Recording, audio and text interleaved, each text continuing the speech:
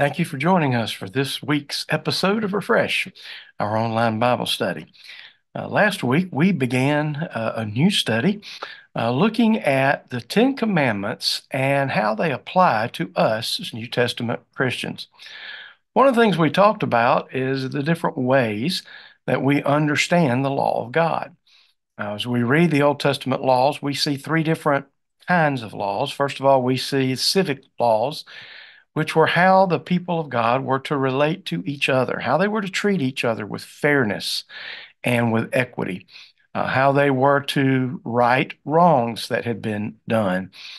And while a lot of our legal system today is based on some of those same principles, some of the specifics are different because we live in a quite different day and age. And so a lot of those laws kind of are not applicable to us, while the principles behind them are. A second kind of law, not only civic law, we see ceremonial law. Those were the various types of sacrifices and how those sacrifices were to be made, how the at first tabernacle and then the temple were to be set up, how things were to happen daily in the temple, who the priests were, how the priests were to conduct themselves, what kinds of sacrifices were to be made at what particular times, how the people were to be holy, set apart before the Lord, and what happened when they were ceremonially impure, how they could be made ceremonially pure again, so forth and so on. So a lot of that that law that dealt with their worship ceremony. We understand that much of that or all of that was fulfilled in Christ, that He became the once for all sacrifice for our sins. There no longer remains a sacrifice for our sins because He died once for all for us. And in Him we have complete and total forgiveness and are made holy before God. We've been given His righteousness. So we're not bound to keep those laws that are ceremonial by nature. But then we also can observe the moral law of God within the Old Testament law. Those are the definitions of what is right and what is wrong, what is good, what is bad, what is, as he said, what is life and what is death, what is blessing, what is cursing. And through these laws, we understand the moral nature of God. And even as New Testament believers, while we have been redeemed by Jesus and forgiven by Jesus, it becomes our heart's desire to want to please God. And because of our love for God, to want to live for Him and please Him. And um, the moral law that we see gives us a great picture of who God is and what pleases Him. And we know that we'll not perfectly do that. And that's why we're thankful that we have forgiveness for our sins in Jesus and that ultimately we are accepted in Him. But still, we come to understand and know the nature and characteristics of God by His moral law. And so, with that in mind, as we look at these Ten Commandments, we're going to look for the principle behind each one of these commands. Why did God command that? What was it about His character and His nature that that caused Him to command His people to behave in a certain way? Last week we looked at the first commandment. Thou shalt have no other gods before me. To understand that God has pursued an exclusive personal relationship with us, and that God wants that kind of relationship. He doesn't want rivals for our affection. And that in the New Testament, we see that in Christ. Christ is our Savior, is our Redeemer, as our Lord. As Paul said to the Colossian church, in everything, He wants to have first place. That every facet of our life stems from this dynamic, growing relationship, transforming relationship we have with Him, and how He lives interactively through every relationship that we have. So we're going to look at the second commandment today and kind of gain some principles from that. The second commandment deals with not making carved images, and we'll look at our scripture in just a moment. But I want you to think past little wooden statues or porcelain statues or even metal statues that may be cast that we often think of when it comes to idols. And I want us to think of ways in which we create mental images of God, or even spiritual images of God, philosophical images of God. How do we try to fashion God in ways that we understand, and to beware of that? So I'm going to pray and then we'll dig into our scripture. So join me as we pray. Father, thank you again for your word. Thank you for revealing yourself to us. Now, make that word plain to us today. Show us who you are. Show us what you've done for us in Christ, and how because of being in Christ, we are free to be who you've created us to be from the very beginning. Before sin tainted the image of God in us, how you created us to be. This kind of relationship that you want us to have in you. So, Lord, I pray that your Spirit would guide us today into your truth. For we ask this in Jesus' name. Amen. Now let's move into our scripture. So our scripture today, again, comes from Exodus chapter 20, where we find the Ten Commandments. And we're going to begin reading today in verse number 4 and read down through verse 6, where the Lord says, "You shall not make for yourself a carved image or any likeness of anything that is in heaven above, or that is in the earth beneath, or that is in the water under the earth. You shall not bow down to them or serve them. For I, the Lord your God, am a jealous God, visiting the iniquity of the fathers on the children to the third and fourth generation of those who hate me, but showing steadfast love to thousands of those who love me and keep my commandments." We've talked about the principles behind the commandments, and the principle that I want us to see today, that I think it's important for us to know about the character and nature of God, is that God cannot be contained. And we call this God's transcendence. God cannot be contained. He lives over and above his creation. And so the reason he didn't want his people creating an image and worshiping an image, and it wasn't, this kind of was twofold. It was, first of all, there didn't need to be an image that represented another God. Like the cultures around them had their own gods and a different image for each of those gods. He was not to be like that. He could not be contained in an image, but just from their own understanding that he wanted them to understand that God lived above everything that he created. And whatever they used to make a statue that they would call God, and by the way, we know now, reading through scripture, we read a few verses beyond the Ten Commandments. This was the very first commandment they broke. They made the golden calf. And they made that golden calf to represent God. They tried to squeeze God into this physical image and make a physical image represent him. The problem with that is the items that they used to make this representation were things that God himself had created. So they were using the lesser to try to represent the greater, and that just doesn't work. That would be the equivalent of trying, to run 1,000 volts through 220 volts, a 220 volt system. You blow fuses everywhere. Or they were blowing spiritual fuses using the creation to try to represent the Creator. It just didn't work, and it doesn't work in our life today either. And so, I want us to consider some of the ways that we do that. When God was reissuing the law to his people, reminding them that in Deuteronomy, there was this very interesting case in Deuteronomy chapter 4, and he's reminding them of the day that he showed up. Uh, and they showed up at Mount Horeb, and he gave the Ten Commandments. And notice what he said as he described that day. Um, Verse 12, the Lord spoke to you out of the midst of the fire. You heard the sound of words, but you saw no form. There was only a voice. And he reminded them, therefore, watch yourselves carefully. Verse 15, since you saw no form on that day, God does not have form. God does not have a form. He cannot be contained. And what happens is, if we're not careful, by trying to create a form, we reduce God.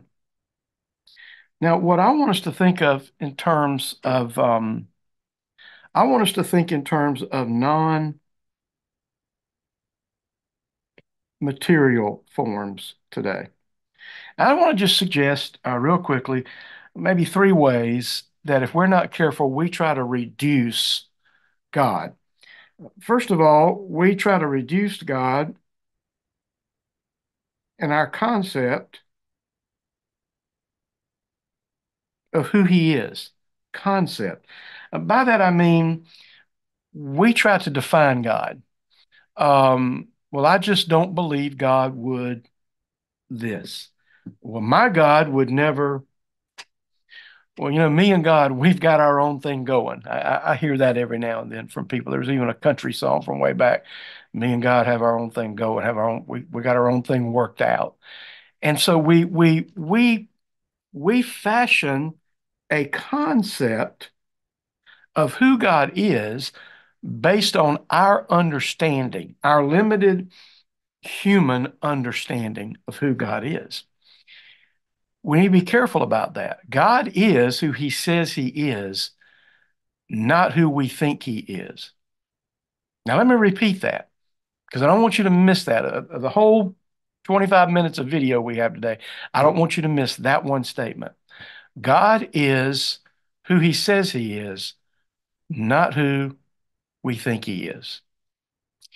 And so we can come up with all of these ideas of who we think God is, but if it is not who God has revealed himself to be in his word, we have reduced God to a mental idol or a conceptual idol, a conceptual image in our own mind of who he is. So we reduce God in our concept of who he is. Um, we also tend to reduce God to match our preferences. Now, understand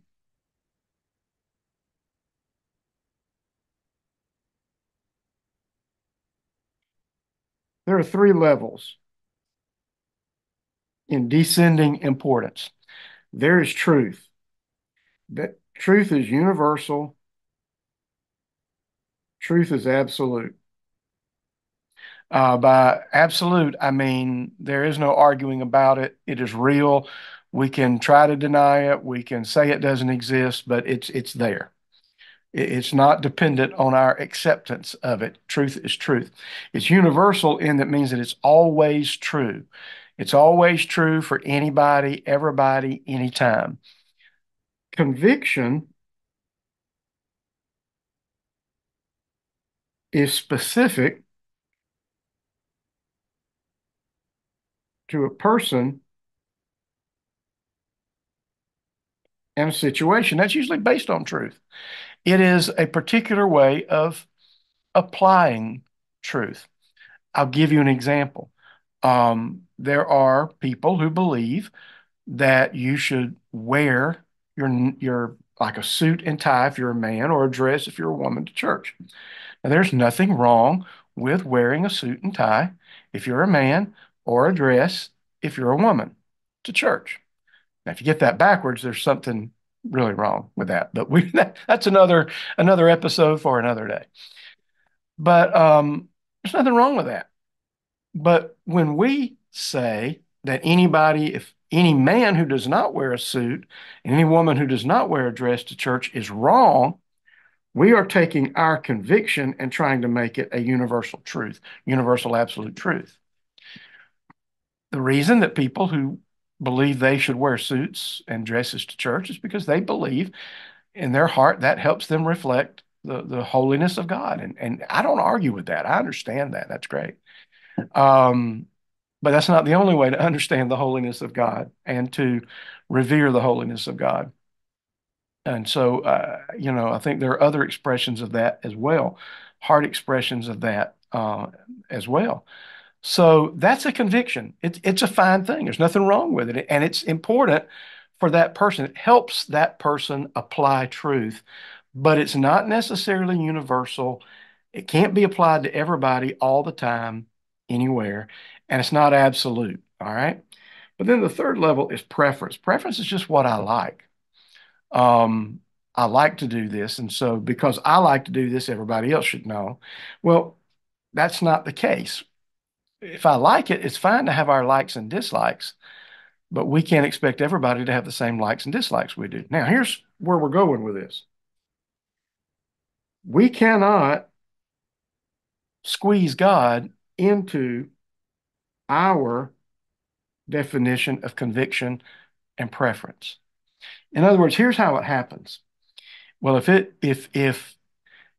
if people aren't dressed in if men aren't dressed in suits and women aren't dressed in dresses, and music in a certain way, and we're sitting in pews instead, not sitting in pews, but sitting in chairs. If it goes against my convictions or if it goes against my preferences, see, music would be a preference. Um, Chairs, pews, it's a preference. There's nothing wrong with either one of them. It's just the way you like it better. But when we begin to say any of this is not God, if it doesn't match my belief on it, we've tried to squeeze God and we have reduced God to our preferences. So if we're not careful, we create an idol in things, an idol in clothes, an idol in music, an idol in a building, an idol, whatever the case may be. We have reduced God to something physical. We try to define God by something physical. Remember the passage we read in Deuteronomy? God said, I have no form. We try to give God form when we do that. And then a third way, I think, is that we reduce God to our expectations. If it doesn't happen the way we think it ought to happen, it wasn't God. If it's not done the way we think it should be done, then it's not God. And usually that comes from, I think, at least a good heart at the beginning. I think people mean well because they don't want to run off into error and heresy. But I think it's important to understand that God often acts in ways we do not understand, ways we do not see. There are things that God is doing in realms that we cannot see. So to reduce God to our expectations and to say, well, if it didn't match my expectations, it wasn't God, then we're reducing God to a form of circumstances. I'll give you a good example on this one, then we'll move on. It's one of my favorite stories. A preacher was preaching one day, and after the sermon, after the service, went out into the lobby. We're meeting people, and they came out. This lady came out, was obviously unhappy. She had, her cornflakes had just been a little stale that morning or something. She was just in a bad mood. But she said, Preacher, I just want you to know I didn't get anything out of worship today. He just smiled. He said, Well, that's okay. You weren't the one we were worshiping. Sometimes we feel like, well, if it didn't make me feel the way I thought I should feel, if it didn't give me warm fuzzies, if I didn't cry or if I didn't feel emotions, if it didn't make me laugh or whatever the case may be, then God wasn't in it. And we reduce God to a form. And remember what he said in Deuteronomy 4. There is no form. God does not take a form. He's transcendent. He cannot be contained in a form, not even in a circumstantial form, not even in a conceptual form, not even in the form of clothes or buildings or music or whatever the case. God cannot be contained. So let's bring this to the New Testament. So, how are we to understand this in the New Testament? Well, understand that everything that we need to know about knowing God has been revealed to us in Christ. Consider these two verses. In John chapter 1 and verses 14 and 18, describing the coming of Jesus, John said this, and the Word, that was the way in his book he was introducing Jesus, the Word became flesh and dwelled among us. Look at this. Took on form. The God who could not be formed took on a form.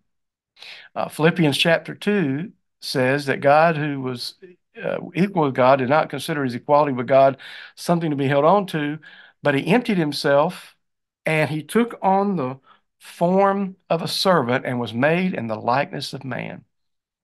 So this God who had no form took on a form. So here's the important truth. God does not fit into our molds. He made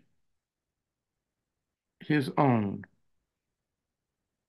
mold, and that was in Jesus.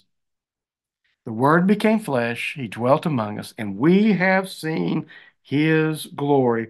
Glory as of the only Son from the Father, full of the grace of truth. Now look at verse 18. No one has ever seen God. The only God who is at the Father's side, this, by the way, he was referring to Jesus. He was making a case for the divinity of Jesus in all of this. That's kind of the primary thing going on. So don't get lost in that. But this Jesus, who was God, became God in the flesh for us, and he has made him known. Later in a description or a conversation with his disciples, the last meeting Jesus had with his disciples before his crucifixion. This is right after those tremendous words in John 14 that most of us know. Let not your heart be troubled. You believe in God, believe also in me. In my Father's house are many dwelling places. If it were not so, I would not have told you I go to prepare a place for you. But I go and prepare a place for you, and I will come, so forth, so on. I'm the way, the truth, the life. No man comes to the Father except through me. As Philip said, Lord, show us the Father, and it is enough. Show us the Father. Give us a form. Let God be seen to us in a form, and it will be enough for us. Jesus said to him, have I been with you so long, and you still do not know me, Philip? Whoever has seen me has seen the Father.